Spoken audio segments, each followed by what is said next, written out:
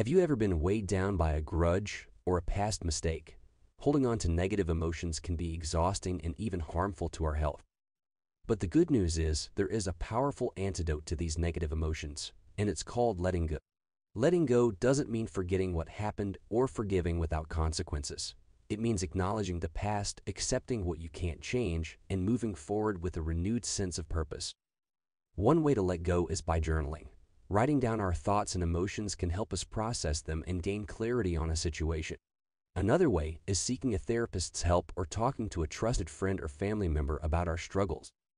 Physical exercise can be an effective tool for releasing stress and negative emotions in a healthy way. Letting go can also involve getting outside and enjoying nature or engaging in creative pursuits.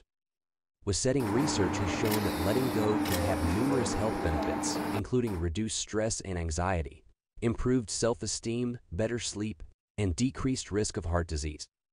In short, letting go is not always easy, but it's essential for our health and well-being. By freeing ourselves from negative emotions and learning to move on, we can live happier, healthier, and more fulfilling lives. So take a deep breath, embrace the present, and let go of what's holding you back. Your mind and body will thank you.